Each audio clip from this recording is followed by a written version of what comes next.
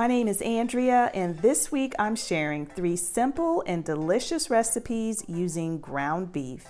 And as always, I'll make sure to leave the recipes in the description box. So let's get started with Italian penne supper. First, we're going to cook our pasta in boiling salted water. So my pasta has almost finished cooking, and now what I'm doing is adding in my kale. So if my kale looks a little bit different, that's because I'm using baby kale, which is a little bit more tender. And I'm just gonna let this cook with that pasta for about a minute.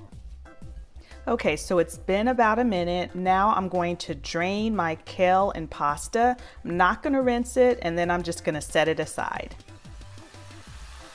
And now I'm just browning up my ground beef, onions, and garlic. I'm using a lean ground beef. I would definitely recommend using a lean ground beef if you can. That way you don't have to worry about draining that fat. And now I'm also going to add in my seasonings. Use whatever seasonings you prefer.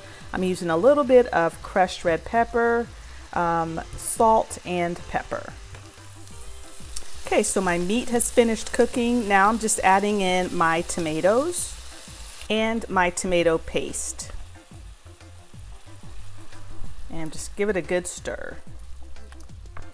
Okay, and next you're just gonna add in that pasta and kale mixture into your meat.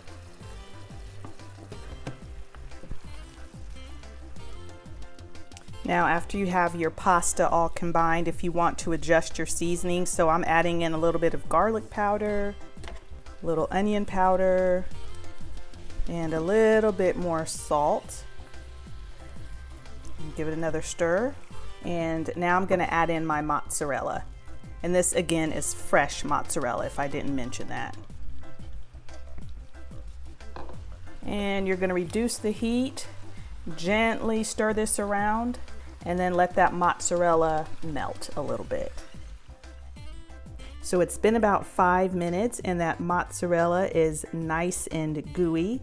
So let me get this plated up and show you how I serve it. Okay, so here is everything all plated up. I'm serving my pasta with a chopped Caesar salad and a garlic breadstick. Stay tuned for the next dinner. So next up, we're making crunchy taco casserole. So we're gonna start off by browning 1.5 pounds of ground beef. Okay, so now my meat has browned, and now I'm adding in 1 seeded red bell pepper and 1 poblano pepper, seeds removed as well. And poblano peppers are pretty mild, they're not spicy. So I'm just gonna let these veggies cook down until they're tender. Okay, so my veggies are nice and tender. So now I'm adding in my taco seasoning, my water, my salsa, and my green chilies. And I'm gonna stir everything together and let this simmer for a few minutes. Okay, so next I am going to add my rice to the mixture.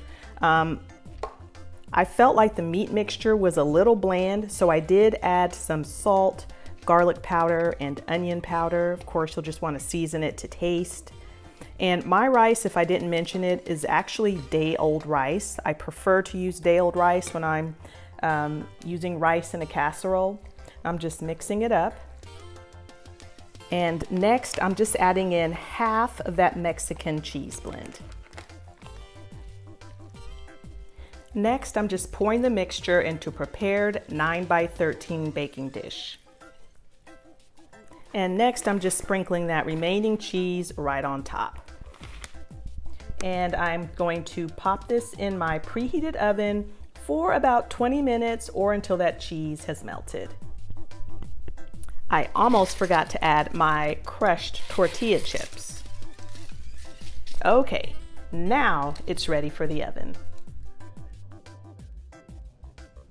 So here is the casserole hot out of the oven. As you can see, I garnished the casserole with some black olives and with some parsley. The recipe actually calls for cilantro, but my husband is not a fan of cilantro, so parsley works for us. And here is everything all plated up, serving the casserole with some Mexican style corn and a little bit of sour cream on top. It'd also be good with pico de gallo, salsa, or even taco sauce. All right, so I hope you guys enjoyed this recipe. Stay tuned for the next one. All right, folks, it's time for our final ground beef meal, and it doesn't get any easier than this. We are making a bacon cheeseburger pot pie. So I have 1.5 pounds of cooked ground beef. I seasoned it with salt and pepper, onion powder, and garlic powder. To that, I've added some ketchup. And next, I'm going to add just a little bit of mustard, a tablespoon of mustard. The recipe calls for mayo, but since I'm not a huge fan of mayo, I'm substituting Greek yogurt. You can also use sour cream as well. And you're just going to stir everything up. And next, you're going to add in some chopped cooked bacon and give it another good stir.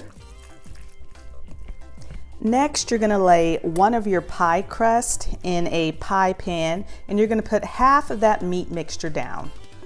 Then you're gonna add 4 slices of sharp cheddar cheese right on top.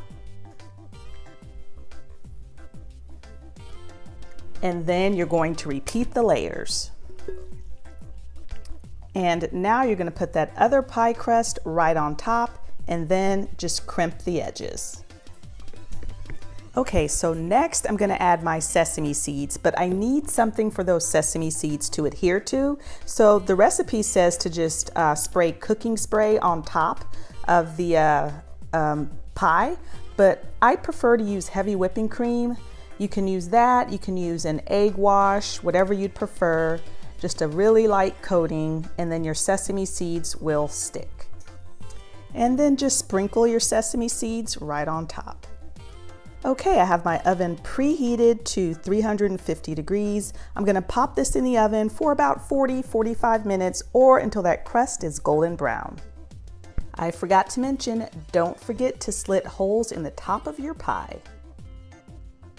Okay, so here is the pot pie. I let it bake for 45 minutes and then I let it cool for about 5 minutes, and then I cut out a slice, serving it with a side salad, and here is the whole pie. I hope you all enjoyed this video. If you did, I have an entire playlist of quick and easy recipes using pantry items and freezer items. If you enjoyed the video, please make sure to give us a thumbs up. And if you haven't subscribed to our channel, we'd love to have you. Thanks so much for watching, and we'll see you all next time.